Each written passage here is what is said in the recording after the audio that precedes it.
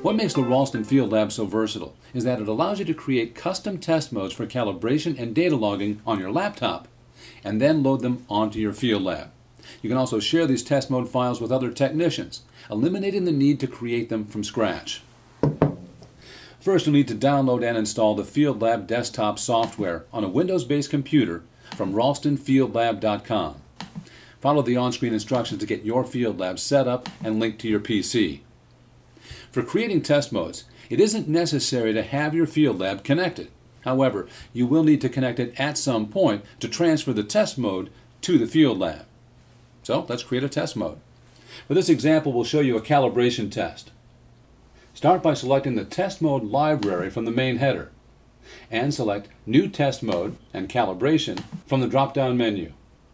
First, we'll name the test. Since we plan on calibrating a series of 30 psi analog gauges, we'll name it 30 psi Cal Test.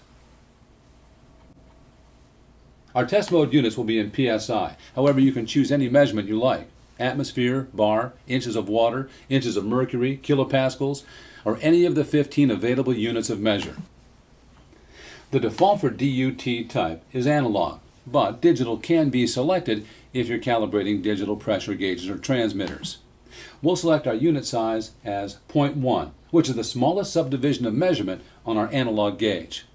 You can also select the standard set of test points or customize your own.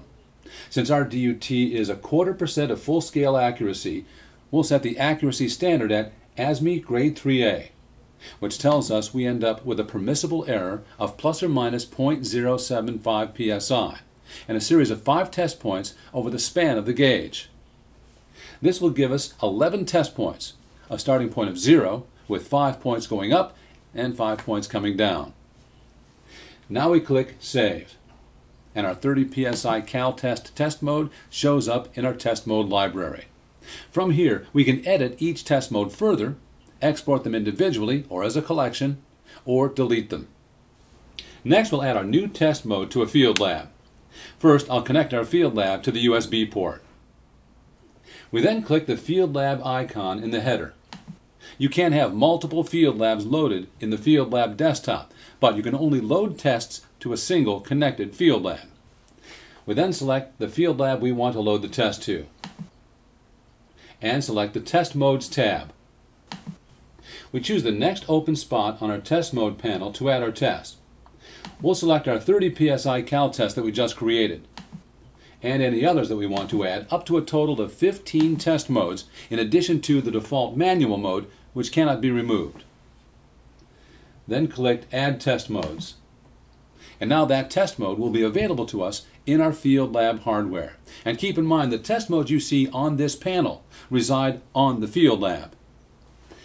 A great feature of the software is that you can share your created test modes with others, so they can use them in their FieldLabs. To do so, just click in the Test Modes library icon. The test modes you created will be on the left. To share a test mode, select the test, or you can hold down Control and select several, then click Export. And you can choose the location on your computer where you want the files to reside. Once you've exported the file, you can send it just like any other attachment in an email. On the receiving end, to load a test mode into the FieldLab software, the process is pretty much the same. Click on the Test Modes tab in the header. Then select Import Test Modes from the menu. Then browse to whatever folder you saved the file to and select it. It will then appear in your library of test modes, which you can then load onto your FieldLab. The ability to create and share test modes for consistency and repeatability makes FieldLab extremely versatile, as well as making life easier for you. You'll see how to access and use these test modes in our calibration or data logging video segments, available at ralstonfieldlab.com. And for more information about all Ralston products, go to ralstoninst.com.